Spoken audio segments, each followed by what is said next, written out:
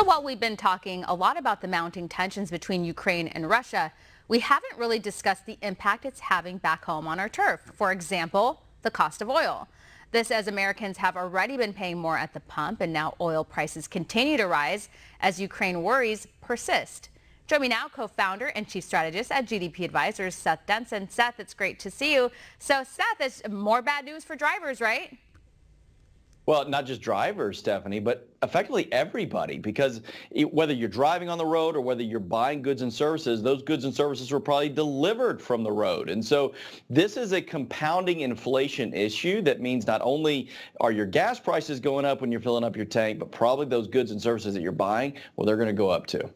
And still no word from the Biden administration on what the plan is to ease the price of gas and oil. And I mean, have you heard anything yet? I mean, they completely ignore it. I'm sure Mayor Pete, Secretary Pete is on to it. No, listen, that's the problem. I mean, the Biden administration's continuous messages, well, we're going to meet. We're going to meet with CEOs of big companies to talk about the pricing of their goods. Okay. We're going to try to meet with OPEC. Listen, the Biden administration, my understanding, is trying to meet with people like the Chancellor of Germany to talk, and they're like, nah, we'll pass. I think that's the problem. They want to meet, but they're not actually rolling out a plan that says, here's how we're going to get inflation under control, and here's how we're going to get oil prices under control or down so that gas prices can go down. The Biden administration has signaled that they are fine being reliant upon OPEC plus R. The R is Russia versus us having homegrown oil and gas here, and unfortunately, that plan is a bad one.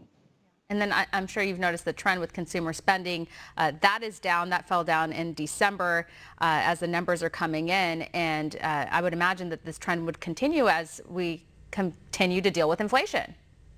Yeah, I kind of, we all were talking about consumer spending and CPI and all of that going back in confidence levels back in end of 2021. And I kind of thought, hey, as we enter into 2022, reality is going to start setting in for some folks. They're going to start realizing that this inflation is not as transitory as we were told, that the only thing transitory is the money that's coming out of everybody's wallets, and that those savings that people had amassed as a result of government programs, well, that was going to start to dwindle, and as such, the consumer would start to change their behavior, and it sounds like we're starting to see that now, and that could serve bad because one thing that Biden has been able to kind of tout as their economic policy is growth. Hey, we're still growing. Well, guess what? We may not be growing for long.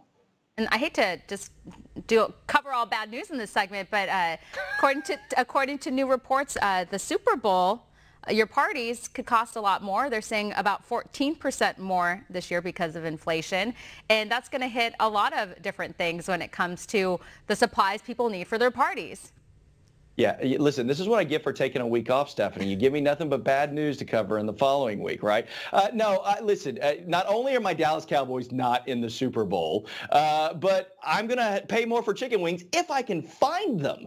And that's the other piece. We're talking about increased prices. We're not talking as much about the lack of those goods that I might want to buy. But yeah, absolutely. Whether it's birthday parties, Super Bowl parties, or just eating, filling the fridge, I'll tell you, I volunteered to do the grocery shopping for Mrs. Denson last week. And so I went to the store and I got the tab and I looked at the guy and went, no, that can't be right. I just got that basket of goods. And he was like, that's right. And it was. And that's really sad because unfortunately many people aren't going to be able to sustain this much longer. Yeah, you think about how expensive things are and what it used to be like, and you have like a small little basket and it's like $150 worth of food, if not more, depending on where you are and what grocery stores you go to. But yeah, I mean, it really is hurting the regular everyday American. They feel it the most. And those who are in charge, it's like they don't go to the grocery store. Biden doesn't. When do you think the last time Biden went to the grocery store? Serious question. When last time he filled up his gas tank? I'm going to go with 40 years ago. That's just a guess. I could be wrong, but he does ride the subway, right? But by the way, those tickets are going up too. You know, everything's going up. But yeah, I mean, listen, I'm sitting there and I'm looking at the receipt and I'm looking at everything going, okay, let's see, college for the kids or groceries this week. And sorry, kids, work hard. Better get one of those scholarships because daddy had to buy groceries. And what can we expect from the housing market as the Fed has signaled rate hikes? Well, listen, I don't know that rate hikes are going to completely dismantle the housing market. As you know, Stephanie, we've talked about it a number of times. Man, this housing market is on fire. I was just talking to a friend of mine, real estate agent here in Texas, on a specific house that he was looking at for one of his buyers. They had 85 offers, 81 of which were over the asking price. And this was not a mid-sized house. This was not a starter home.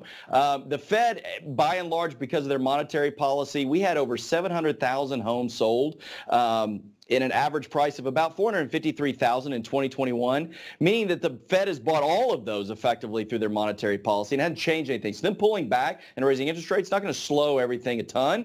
That's still going to be on fire. But if you're out there trying to buy, you need to be ready. Your mortgage, those are going to go up very, very quickly. Yikes. Well, Seth, we're going to leave it here. Thank you so much. Good news today. Good news. Thanks, Steph. Of course.